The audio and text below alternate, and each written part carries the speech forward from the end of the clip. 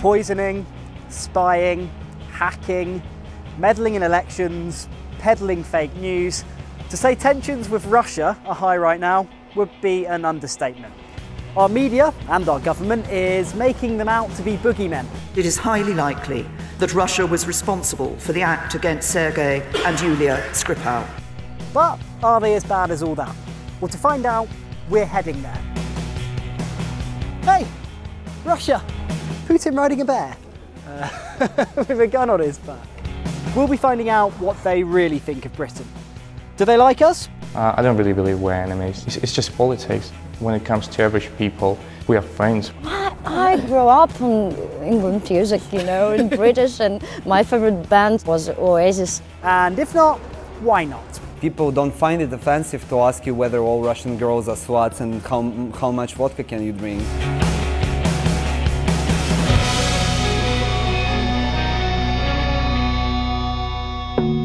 So we're starting our journey at a barbershop. Not, unfortunately, to do anything about this, believe it or not, I like it this way, but because here they're seen as the height of Western sophistication. Go back 5–10 years and barbershops like this didn't really exist. If you're a bloke and you wanted a haircut, it was a very regimented in, chop, out experience.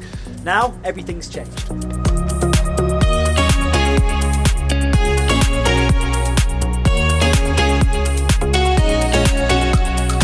Obviously there's loads of stories in the UK media right now that are negative about Russia, but in terms of culture, you don't think there's a problem? I don't really think so, because if you look into movies, into music, for example, we love it.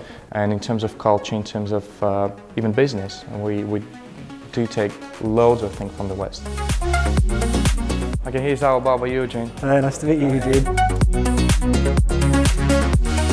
Eugene offered to show me the basics of being a barber, and somehow he found a willing guinea pig. Big finger on this section. Okay, I'm sorry in advance.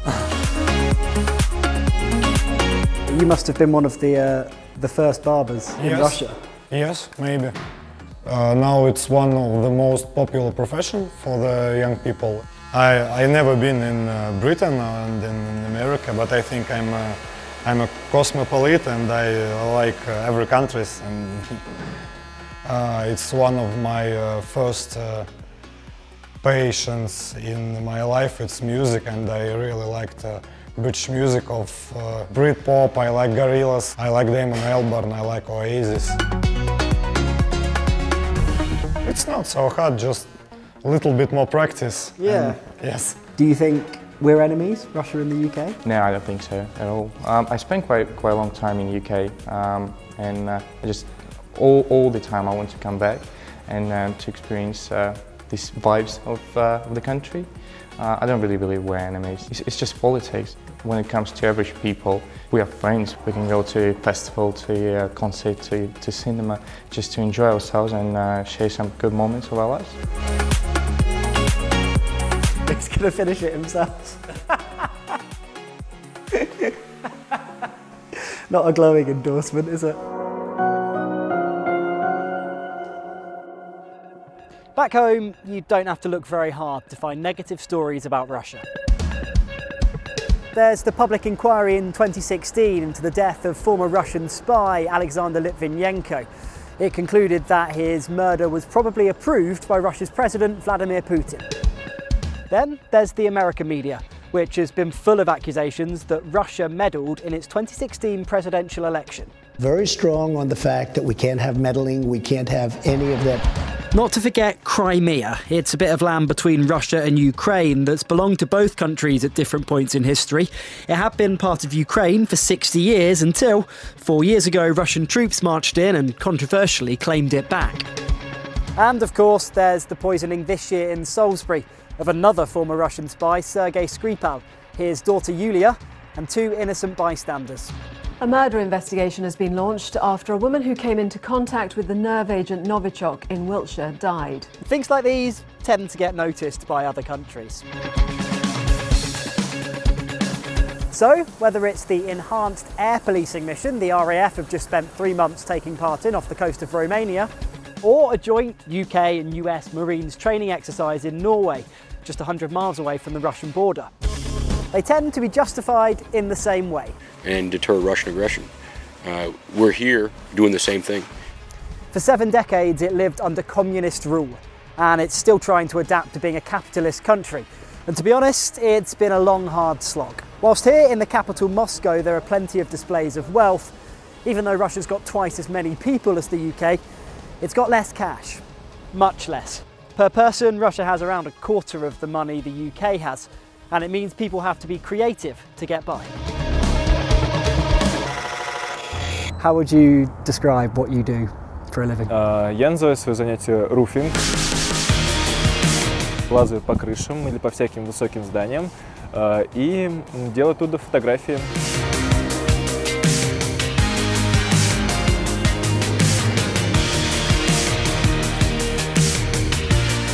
Я зарабатывал этим деньги довольно продолжительное время. Первый, самый очевидный способ, потому что всегда пишут «своди на крышу». Какое-то время я водил на крыше за деньги.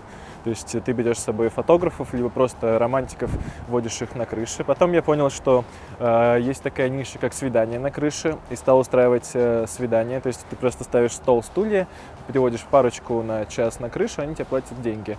Плюс реклама, потому что рекламодатели, но это скорее за счет соцсетей, потому что получается раскрученные соцсети, и рекламодатели как бы идут на этот контент.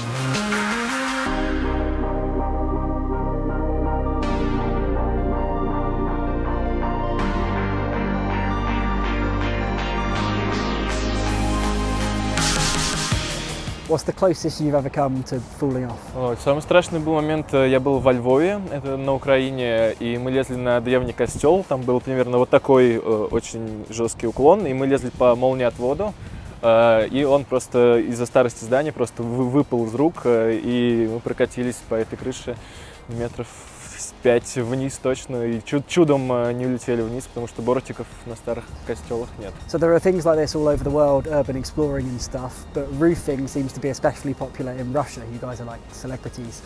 Why do you think what you do has captured the imagination of young Russian people so much? Я думаю, это именно в России он так популярен, потому что наше государство, в принципе, и менталитет у людей такой, что на такие нарушения закона, потому что то, что мы делали, это, конечно, нелегально, но за это никто серьезно не наказывал. И плюс, если ты попробуешь залезть куда-то на стройку или на какой-то объект в Европе, то сами жители имеют такой менталитет, что они вызовут охрану, скорее всего, потому что заметят, что происходит что-то не то. В России всем на все плевать, и пока ты не занимаешься политикой, ты можешь делать все, что угодно.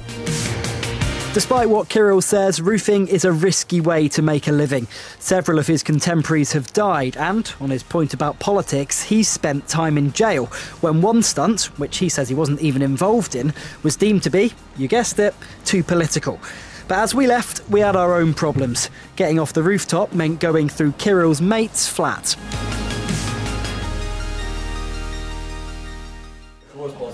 What's happened, Will? A massive snake, and I'm not talking about like a small pet snake, a massive boa constrictor has just escaped from the cage, but everyone's just acting like it's the most normal thing in the world. It's now behind the fridge. Like we're talking about... Did it open the cupboard? Huh?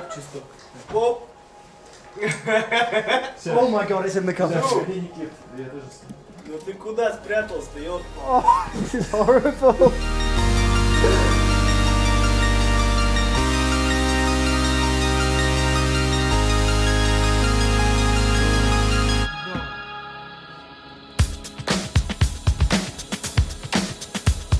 We're at an ordinary market stall here, so you've got t-shirts, people like Ronaldo, Messi, sporting heroes, Khabib, obviously Russian hero, and just above him, Putin riding a bear. With a gun on his back. Putin, slightly out of date, kicking Barack Obama in the face. It might seem strange, but it's because he's been in power for nearly 20 years. So for a lot of young people, even if they were born slightly before he first came to power, he's all they've ever known. So they see him like a bit of a god. It is odd, there's no doubting it, but the more I stand here, the more I find myself kind of getting taken in by it. Stolta skojet? A fiver. Bargain.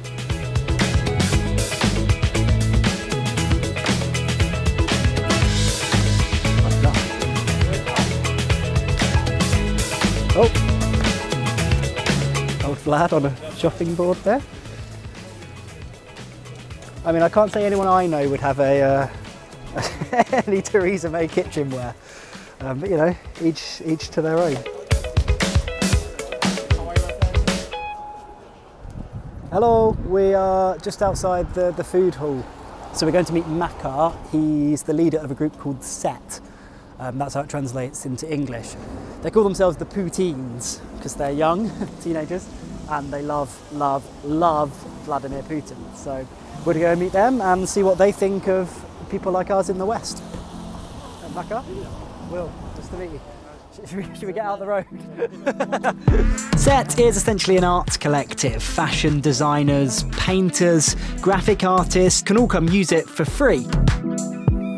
There's just one condition. Ну, мы поддерживаем Путина, конечно. И человек, когда сюда приходит, да, там куда-то, он, во-первых, видит портрет Путина, говорим о своей позиции, ни от кого ничего не скрываем, говорим, ребята, вот здесь собираются люди, которые Путина поддерживают. Okay? So if we take one recent example, the poisoning in Salisbury, you must believe that the UK government has done this to make Russia look bad? Я не думаю, что это такой замысел парламента или чего-то. Но то, что я вижу, да, там в интернете или где-то, это не похоже на работу профессионалов. А уж чего-чего, а русская разведка — это профессионалы. Всегда. То есть здесь, на мой взгляд, какая-то происходит адская смесь из фейк-ньюс. Almost the common sense way to look at it from my perspective is with a lot of these things, so with the Salisbury poisoning, with Ukraine, with how democratic the elections are, most of the rest of the world tends to agree that Russia is in the wrong.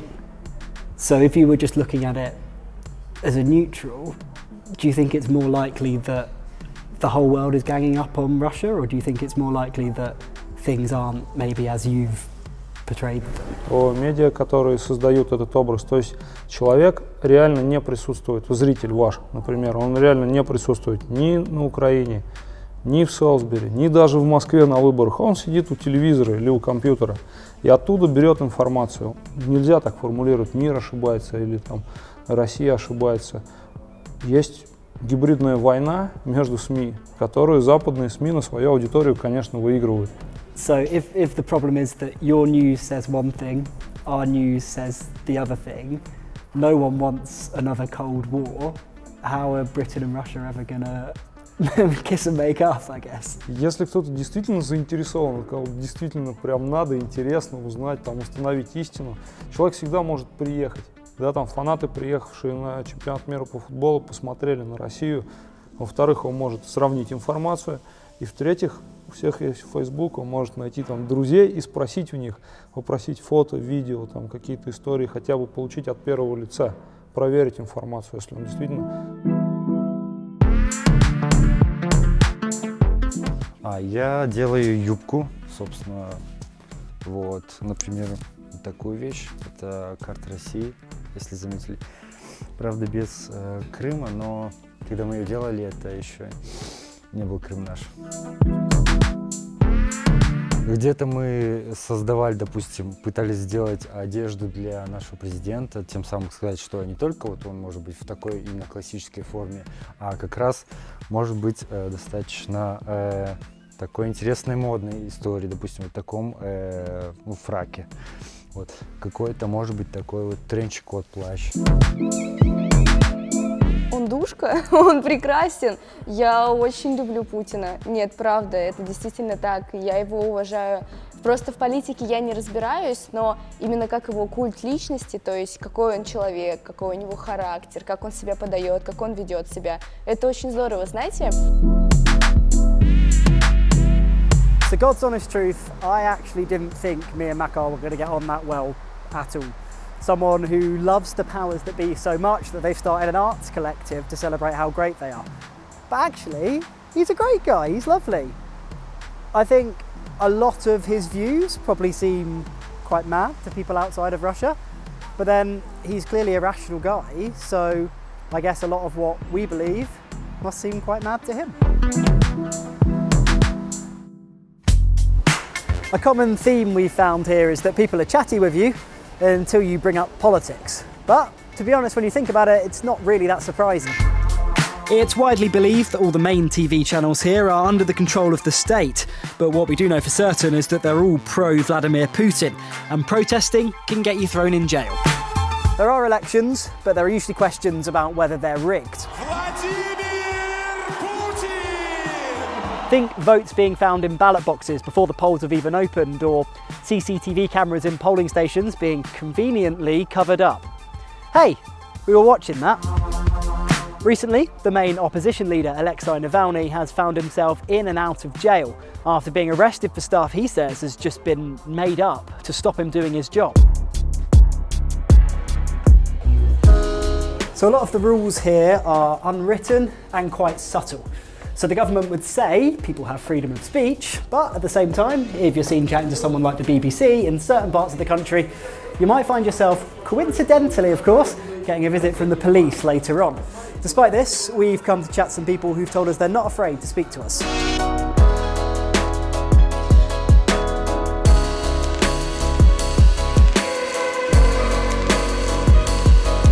To be completely honest, I think there is a distinction between being afraid and being free.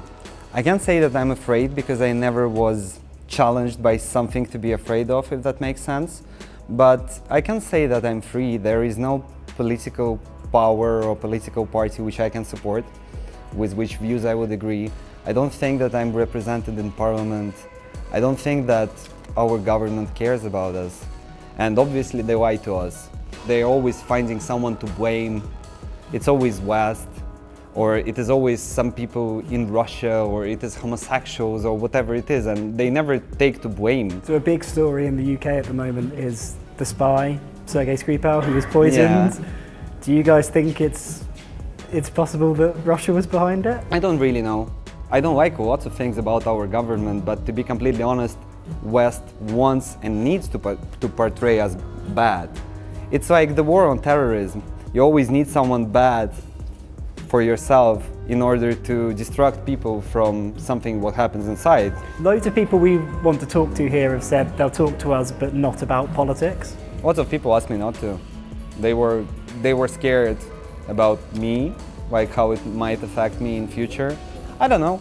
I think that who, if not me, and when, if not now, everyone in this country is scared.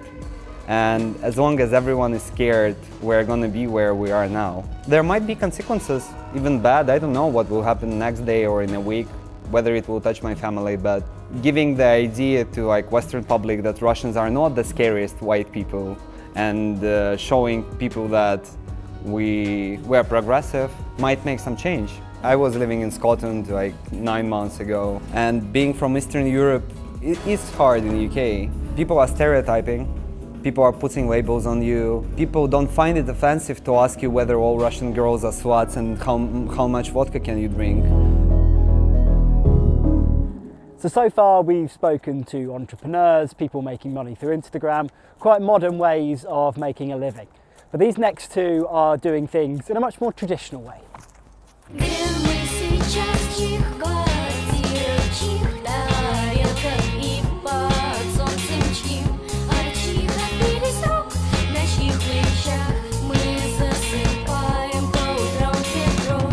They're part of a genre that's called meme pop, and it's absolutely massive here in Russia, but it's yet to make any waves in the West. But do these guys hope that could be about to change? Let's go find out. Раз, два, три, четыре.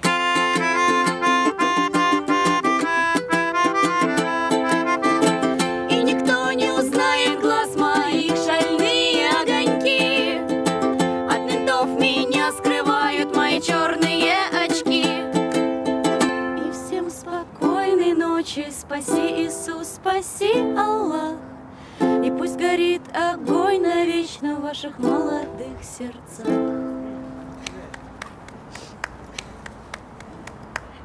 How would you describe your music? A little funny, but sad, something completely different. It's called meme pop, is that right? No, no, we don't like that. Do people call it meme pop? Yeah, some people. You guys are getting a name for yourself in Russia, but it's kind of this classic thing where people want to break the West and get big in America, No, I don't think so. Yeah, no. Maybe we wanted. A little bit. But I think that our music and our lyrics is very connected with Russia and Russian culture, and it's very difficult to understand it without context. Do you think there's a divide then between what works for a UK audience and what works for a Russian audience? Yeah, I think so. There's obviously a political divide between the UK and Russia right now. Do you think music and culture is one of the ways we might be able to fix that? I think the music is the right way, but maybe it will work, and maybe no. And what about you guys and what you listen to? Is it mainly traditional Russian stuff? No, I grew up on England music, you know, in British, and my favorite band in 16 was Oasis, and you know, it's a very common thing. And I think that's the way the culture is connected by this. So we've chatted to a few people now, but I'm interested to find out how much what they've been telling us is representative of what young people across Russia think as a whole. So we've come to meet a guy from the Levada Centre. It's basically a big survey company. Might sound a bit dull, but it's interesting because it's one of the few organisations in Russia that's not run by the government that's allowed to ask people what they think.